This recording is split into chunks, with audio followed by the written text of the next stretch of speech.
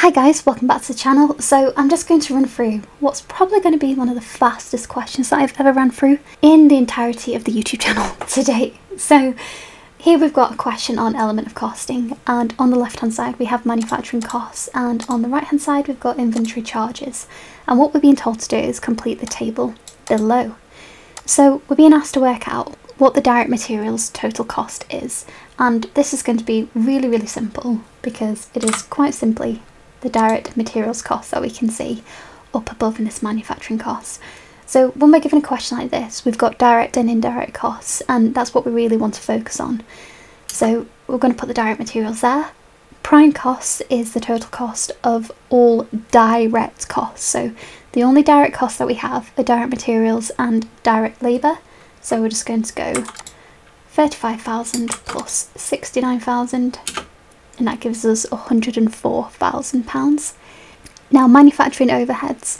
So this is going to be anything that is not being included as a prime cost. So effectively anything that is an indirect cost. And what we can see is it might say in a question, oh, costs not associated with making a product or something like that. So that's going to be an indirect cost. Here we've got it really easily laid out. So we've got indirect materials, indirect labour and factory indirect expenses. So we want to add all those three up. So we've got £6,000 plus 75 plus 21,000, and that there gives us 102,000. I've got a spelling mistake there. So manufacturing costs. So here all we want to do is take the total of the prime cost and indirect costs. So all of our costs together, so it's just 206,000. So if we have a look at all of that there, that's 206,000. So I'm just going to add that and that together, and that gives us that. Cost of goods manufactured. So this is where we want to start looking at work in progress inventory charges. So we've got our opening and closing totals over here. Now with any kind of cost of sales workings, so cost of goods sold workings, you want to have your opening plus your purchases minus your closing.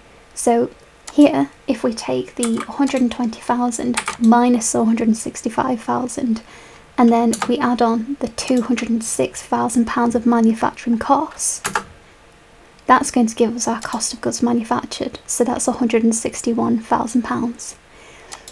Now the cost of goods sold, this is where we want to look at finished goods. So cost of goods sold is again this element here, so the finished goods, and it's the same principle. We want to do opening 49,500 minus closing, and then we want to add the £161,000 of cost of goods manufactured, and that gives us £131,000, and that is it.